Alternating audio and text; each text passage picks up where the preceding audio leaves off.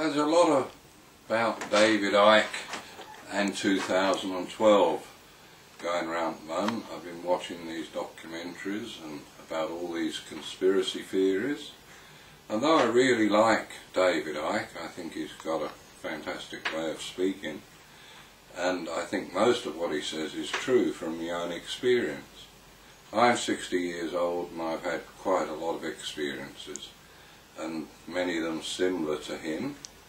But I've spent a life, which I was very lucky to have, where I haven't had to be controlled by people. I've lived out in the bush for a very long time, and I could, when I was growing up as a kid, I could spend all the time I wanted. I didn't have many rules and regulations.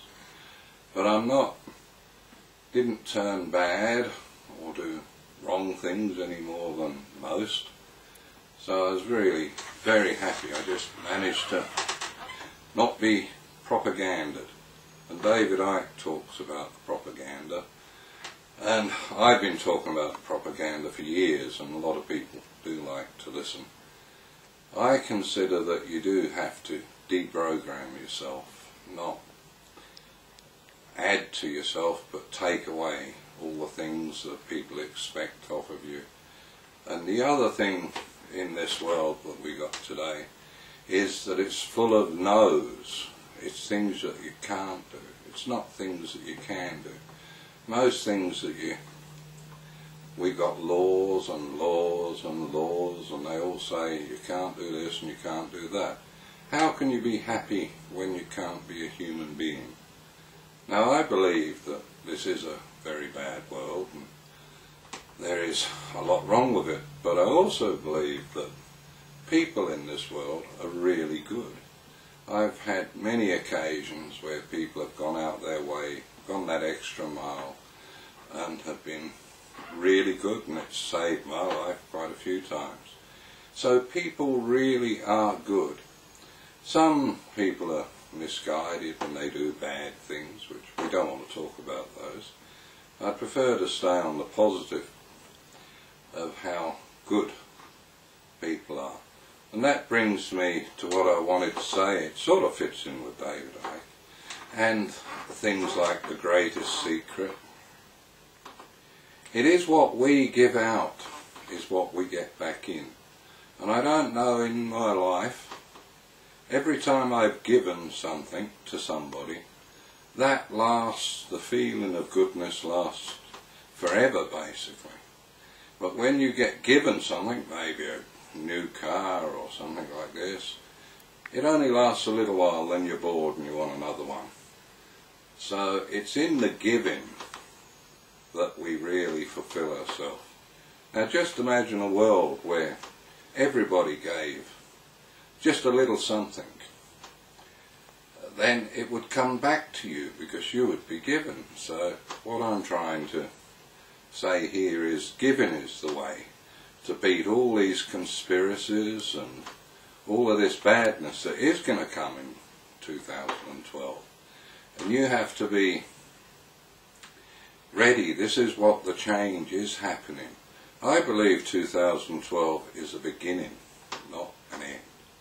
And there will be horrible things, because there are people who don't realise that giving is the fulfilment of life.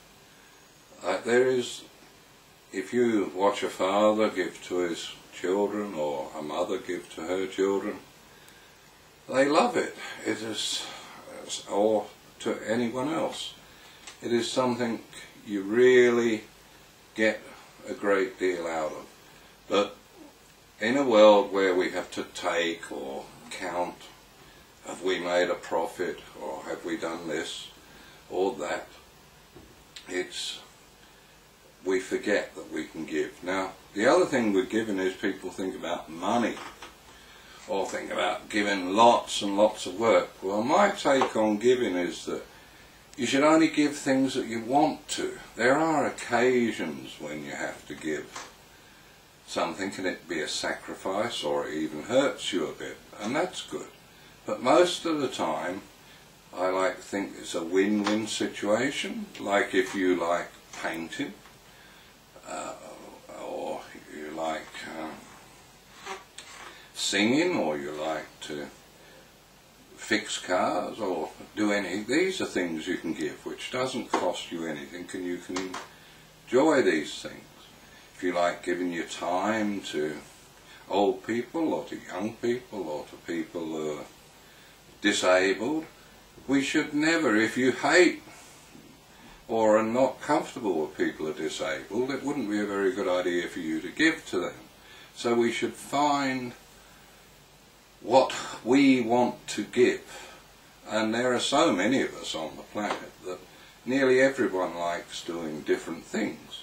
What to me is hard work, to you might be as easy. And what's vice versa, to what you is hard work, well, to me would be easy. So it's in giving that we can make and change the world, and that's one of the changes that is coming up. So this is really only a test, so I'm just going to call that, and hopefully we can think about just giving, but don't give where it hurts unless it's really necessary. Give that which makes you happy. If everyone does that, all of the jobs will be done, everything will be right with the world. And even these bad people, if you want to call them that, because we're all the same, we're not separate. I do believe we're all part of the same entity. So they are just maybe misguided, thinking taking and bringing unhappiness, and they think that they're right doing this and that. But the way that we can defeat them is not by going and shooting them or blowing them up or even calling them names. It is by just giving to the people in our daily life. And that giving can be a smile, it can be a howdy do, it can be pick up something if someone's dropped, if they've got a big parcels. So the giving is the one. Or I might just knock off there for a minute. I will call that a stop.